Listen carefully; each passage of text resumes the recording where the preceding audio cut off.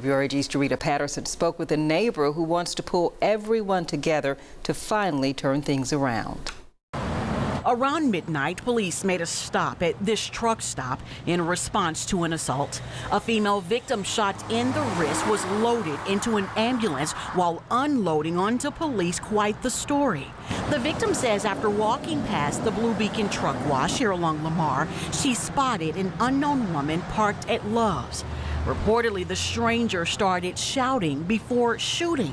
The female gunman, wearing a black shirt, diamond necklace, with her hair silk pressed the accelerator as she was gone by the time police arrived. Well, yes, of course.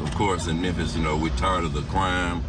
We're tired of the gun violence. This man, who goes by the initials AO, frequents this area often and says violence has a ripple effect, impacting those who call the area home and those simply passing through. It's just messing up the commerce, too, because pretty soon people are not going to want to come through the area. Wise words from AO, who also says change is possible. However, we can't expect a swift change. It will take time. But he also adds it will also require the community coming together in order to finally begin moving in a more positive direction. We need to get back into the communities, help the young brothers and sisters find guidance, find goals. Sadly, police were also called to Tutwiler Avenue in Midtown for another shooting around 1:30 a.m. The victim will be okay.